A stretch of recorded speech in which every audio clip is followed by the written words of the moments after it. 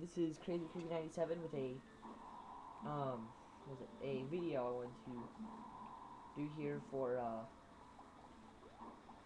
so I've halfway defeated Chaos, 2, I believe, and I was going to show a glitch for glitches with Sonic here.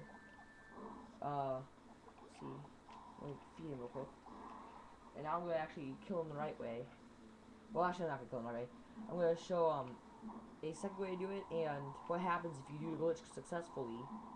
You do the way I see how I'm hitting him, flying into him, in his head, or, well, actually, I'm going to attack normal, but you can fly into his head, or you can, I'll show you how you're supposed to do it. You're supposed to attack, you're supposed to, oh, darn it.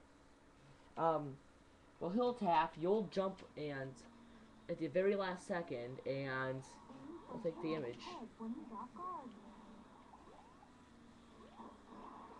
Yeah, if you jump at the last second when he takes damage, you'll float in the air when you're doing your little victory pose thing.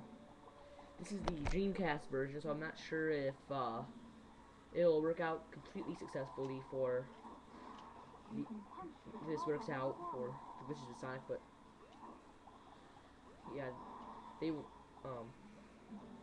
yeah, you want but anyway, here's if you need a video response. Oh, don't attack me.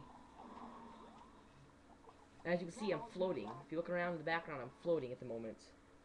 So, well, you get the idea.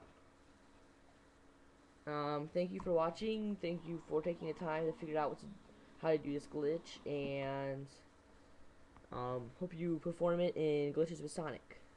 Thank you. Oh, wrong button.